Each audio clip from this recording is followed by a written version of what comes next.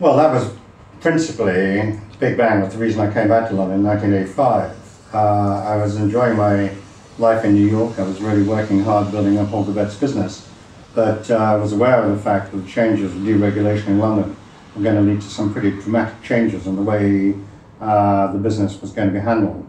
I did some analysis, being an ex-research analyst, on the other industries in the US that had been deregulated. One was the US airline industry, the other was trucking, and the other was, to some extent, the US securities business, and all had gone through some pretty violent change, leading to a lot of companies going out of business who couldn't cope with the changes that were taking place. And I felt that the lessons I'd learned in America, operating in a slightly tougher environment, would be quite good background for me to come to London.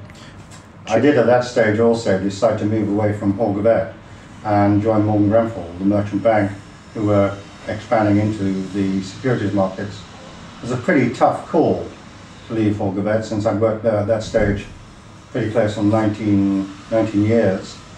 I didn't feel very comfortable with the sale of the business to Security Pacific, and just felt that we should have stayed independent, like another brokerage firm called Casnet did.